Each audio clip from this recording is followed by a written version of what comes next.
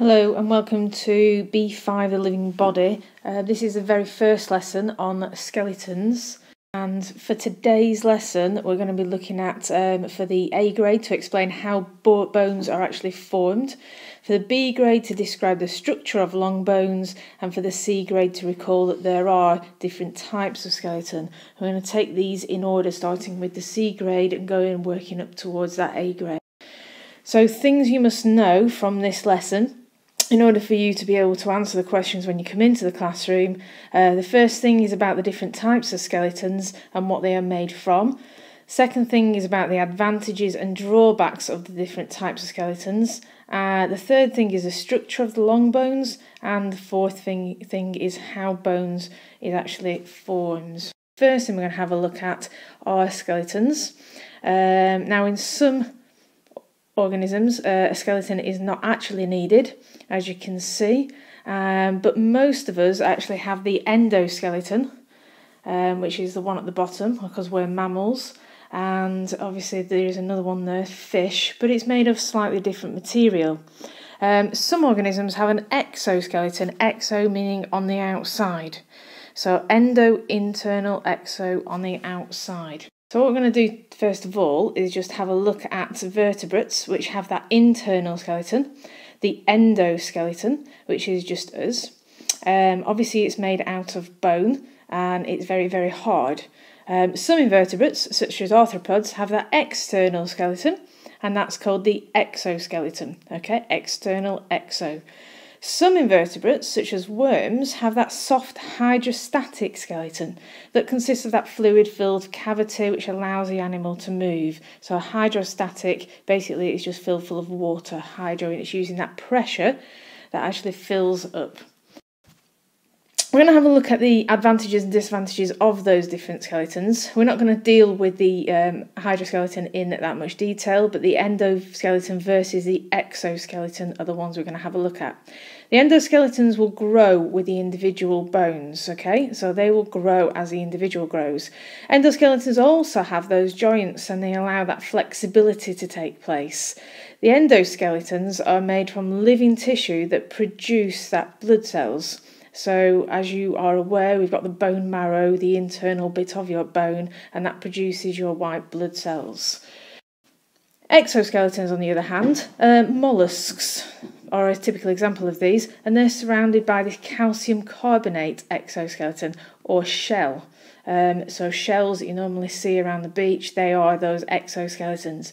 It's a hard tissue, it's excreted from the body at stages throughout the life, and it grows with the rest of the animals. Arthropods, insects, have that jointed exoskeleton called that cuticle.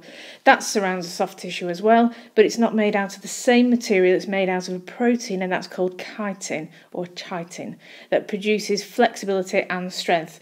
Those exoskeletons provide the organisms with protection and support. What we do need to have a look at are the disadvantages of that. So arthropods, the insects, are quite rigid. Therefore, that animal can only grow until it fills its existing exoskeleton.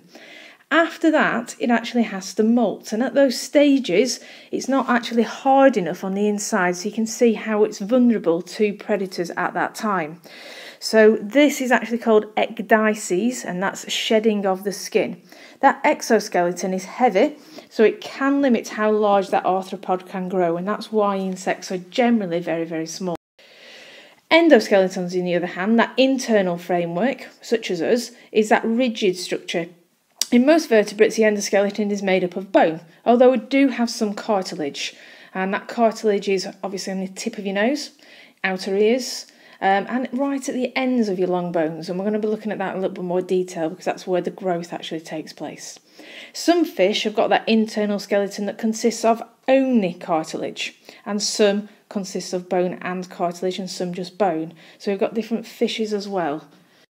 Why do we have that skeleton? Well, many functions. The first one is protection. Obviously our head is protected, our cranium protects our brain, and it protects that delicate parts. So we've also got our ribs, which is protecting our thoracic region. Its shape, so it gives us our shape, it determines our size by how big the skeleton actually is, and it supports that muscles and organs, so it allows that movement to take place. So support movement, because it is supporting those muscles, it actually causes that movement to take place because those muscles are attached to the bones, and we'll be actually looking at that in our next lesson. So things you must know, let's go back to our objectives of today's lesson. So about the different types of skeletons. So hopefully you know about the 3 different types, see if you can recall them, and what they are made of. So think about those materials that we've just discussed, and about the advantages and drawbacks of the different types of skeletons. What we're going to go on to now is the structure of the long bones and how that bone is actually. We're about halfway through. So parts of a long bone. As you can see, this is a structure that you need to know about. And the one that's actually highlighted at this moment in time is right at the top and the bottom, the epiphysis. The epiphysis is the rounded end of the bone. And it actually is where the growth takes place. So what we're going to have a look at, and hopefully I'll just be able to highlight it here, is this. The epithelial line is where the growth takes place.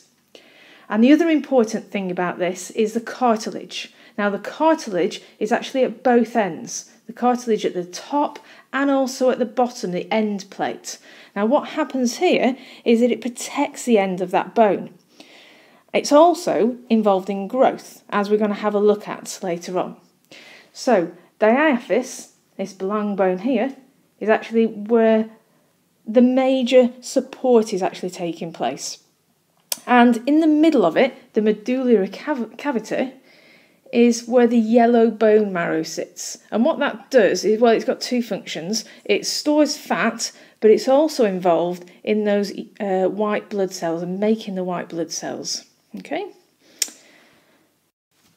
Bone growth. Well, we did mention that growth plate earlier on, and the growth plate is where the growth takes place, right near the end. It's also at both ends here. And before growth takes place, this area here is actually made up of cartilage. And it's the cartilage which goes into making the bone. So the cartilage growth areas, here and here, get turned into bone. And as the organism gets bigger, as the bone increases, well, all that happens is this process called ossification takes place, where the cells actually become ossified. Now what we're also going to have a look at is bones. Now bones are very strong, but if you knock them, they can fracture, and fracture just means break. And there are different types of fracture that we're going to have a look at. The first one of these is going to be that green stick fracture, then the simple fracture, and then the compound fracture. So as we've said, they are very strong, but they can be fractured by those sharp knocks. So fractures are hard tissue injuries. The bone can either crack or it can break. It can be dangerous to move, so therefore what you should do is just keep them as they are, but that's obviously going into health and safety. So our fractures, we've simply got our simple fracture. You may not even know if you have a simple fracture. As you can see, it is just a fracture that takes place of the bone, but because the bone plates are next to each other, the skin's not broken, you may not even know whether or not you've fractured it.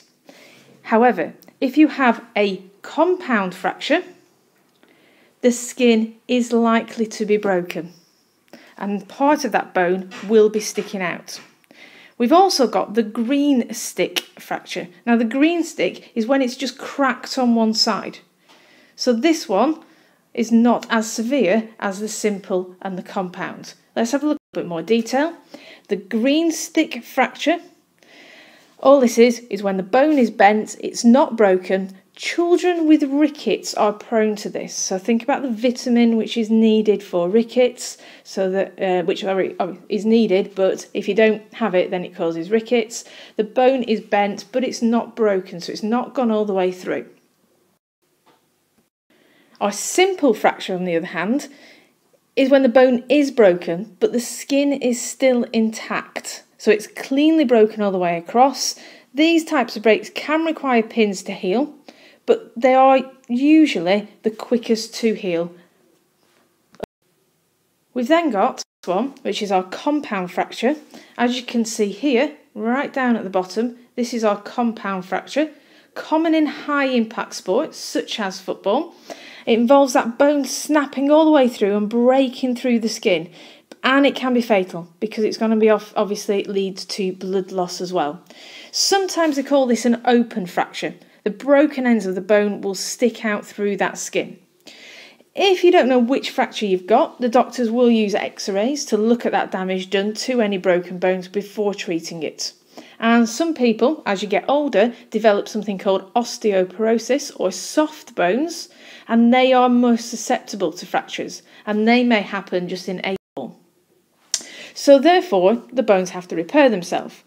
Cartilage and bone are susceptible to infection, as they are those living tissues. If a tissue is healthy, it can fight infection and undergo growth and repair. However, over time, bones can become weaker as the body becomes less able to repair itself. So as we've said, that's a condition called osteoporosis. It causes those bones to become less dense and more prone to fractures. Generally, it affects more women than men just because of the hormones that are an imbalance during the menopause. So things you must know. So we've obviously gone through about the different types of skeletons and what they're made from, about the disadvantages and drawbacks of those different types of skeletons, but now we've looked at the structure of those long bones and how bone is actually formed. Our targets for that C grade, to recall that there are different types of skeleton, so hopefully you should be able to recall those 3 different types and also look at the advantages and disadvantages of each of them. Describe the structure of those long bones. So what is the bone marrow? What is that tough outer membrane, the coating of that bone? What covers the ends, the cartilage, and why is it there? And explain how those bones are formed from the first bit, the cartilage growth areas, all the way up to when we actually have that developed bone.